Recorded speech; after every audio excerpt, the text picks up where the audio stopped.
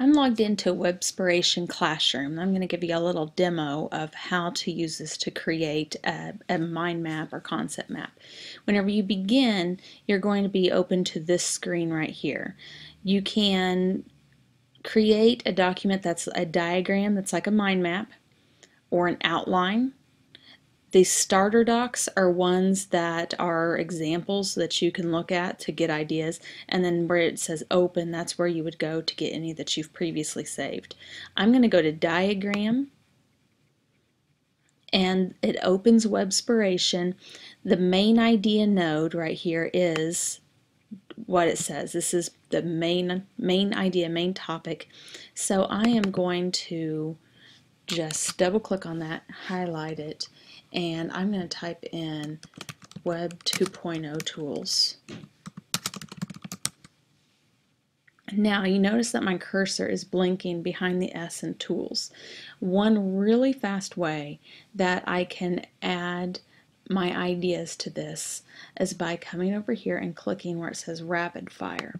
When Rapid Fire is there, all I have to do is type a word, hit return or enter, then type another word, again hit return or enter, and it will just throw all of those minor nodes out there. So some Web 2.0 tools ideas would be wikis, blogs, collaborative documents, social networks. So you see here it's throwing them all out there really quickly, and it's just going about as quickly as I can keep up with it. Also, these really aren't organized in any way, shape, or form. That's okay for now, but here in a little bit I'm going to want those to be organized. So let's say I'm going to start here with social networks. I click on it and I want my cursor to be after the word networks if I'm going to use the rapid fire tool. I'm probably just going to create a new node on this one, so what I'll do is come up here where it says create, and if I want it to go over here to the side, I'll click on this one. If I wanted it to go in the middle, I would have clicked on that one. So the reasons you should use a social network: it allows for peer tutoring,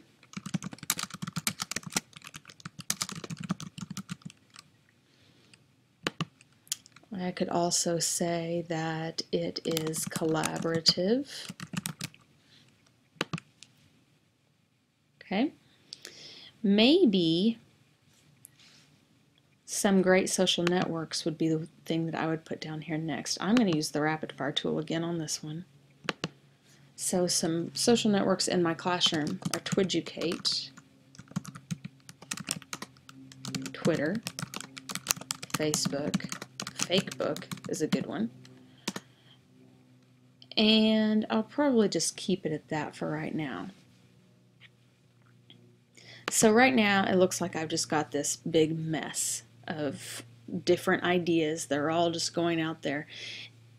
If I am someone who can work with this, I could go ahead and just continue on the brainstorming with the rest of these, like for the blogs, for example.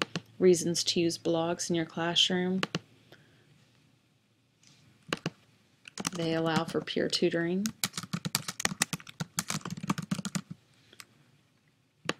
They are reflective.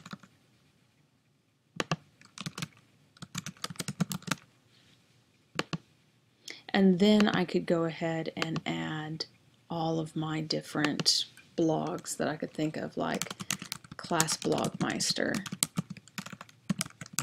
Blogger, and so on. Again, this is kind of making a big mess with all of the different nodes coming out there, and it's hard for me to know where I am. So I'm going to go over here where it says arrange, and I could use the straight links. Let's look and see what that looks like. Okay. Alright, that's really hard to see. So how about I go over here to arrange using right angle links.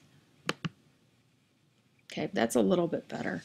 I can probably grab all of these here and move them over, so that way they're not so far away. Now notice there's one hanging out here, I can tell because that line's going. I'm going to move these over and find it and bring it back. Okay. So now I've got these arranged in a way that shows a tier. I still can't see everything. I think a big problem is the fact that I've got the blogs allowing for peer tutoring and the reflective. Those are reasons why you should use them right here with some examples. So how about I do this? I'm going to click on blogs. I'm going to move this new node over here and I'm going to type in examples. Okay, now I'm going to click on the arrow for Class Blogmeister and I'm going to move it over here. And I'm going to do the same thing for Blogger. Okay, and I'm also going to add another node that says reasons to use. I'm just going to again click on these arrows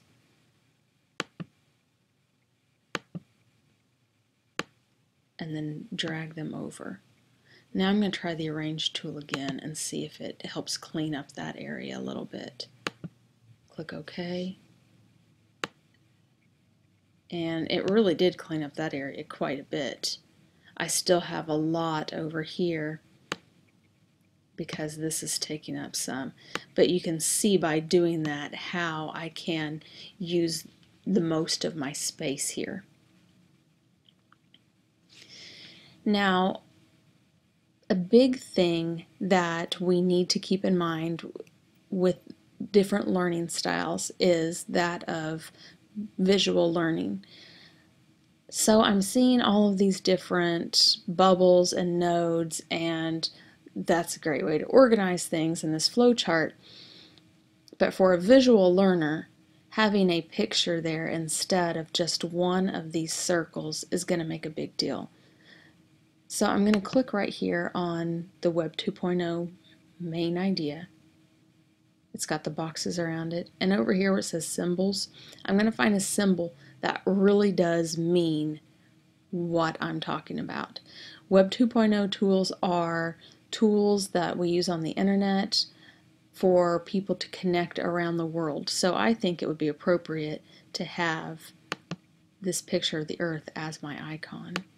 I'm going to pull that up right there. I'm going to do the same thing for the blogs. Blogs are just an online journal. I clicked right here on the next arrow, and here is a notebook with a pen, and that to me is kind of like what we do with the journal, so I am going to just put that up there. And if this is too big, I'm just going to shrink it.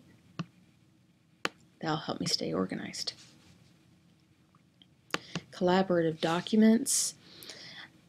That means lots and lots of people can collaborate on this tool together. So where it has my heading, Central Ideas, I'm going to click on that arrow. When I think collaboration, I think people. So I'm going to go down here to people. And my first group says career, so I'll just go with that. This isn't what I'm looking for. All of these pictures aren't, so I'm going to click the arrow over. Again, not really what I'm looking for. Now here's one though. All of these people are working together to make one thing, and to me that is what collaboration is. So I would just continue going about changing my minor nodes so that they have the icon there for my visual learners. And then another thing I'm going to do, these nodes here where it says examples and reasons to use, these are both, they're not major nodes, they're not minor nodes. These are basically getting to my supporting details. So I'm going to change the color of these. If I click on one here, and then down here in the bottom, I'm going to find that I've got a color palette that I can click on, and change the colors of those. You'll see over at the side where the text is, and let me just make this a little bit smaller so we can see that. There we go. Here's where the text is. I can change my font size. This is my text color. Right here is the color of my node. I'm going to click on this green, and I'm going to change it to blue. That means I'm also going to change my reasons to use to that same color blue. This helps differentiate between my supporting details and my major and minor nodes. Whenever I'm done with this, and mine right here is not complete, but whenever I'm done, I'm going to go up here where it says sharing, publish as a web page. If that's the name I want to call it, that's great. But I'm going to click on rename. It's telling me that it's going to make this a read-only version available to anyone with a URL. Am I sure I want to do this? Yes. I click there. And it gives me my link. I'm just going to copy that. It is done. And I'm going to click OK, go to my Weebly website,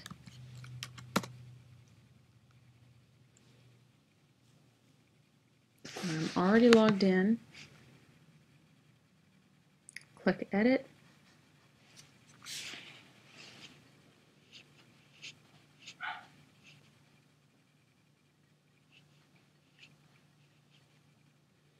and I'm going to go to Pages. I've already added a page called Education 301 Portfolio. Here's how I did that. I clicked Add Page. Where it says New Page, I changed the name and then hit Edit Page. You can see there it is right there. I'm going to take the paragraph with title. If you want to, you can do the picture with title. But for this one, I'm just going to choose that one. And I'm going to call this my concept map.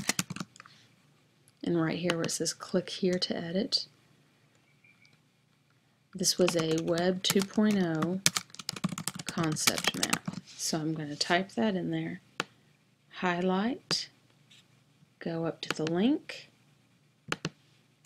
where it says website URL. I'm going to paste that in. And I always like, if it's going outside of my website like this one is, to go to Open Link in New Window and then hit Save. And then I'm going to publish this. Now let's test it and see what it looks like. And there we go. There's my concept map online that's viewable by everybody in our class. Now I'm just going to close this window. And I am done.